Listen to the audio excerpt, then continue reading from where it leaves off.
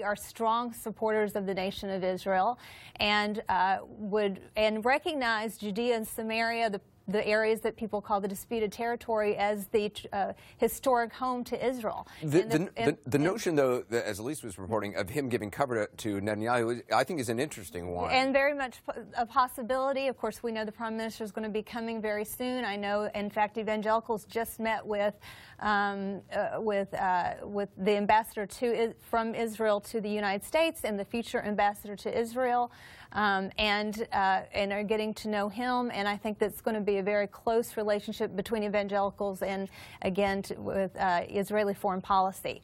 But again, we feel very strongly that the land belongs to Israel, and that the U.S. government needs to stand in lockstep with Israel on that point.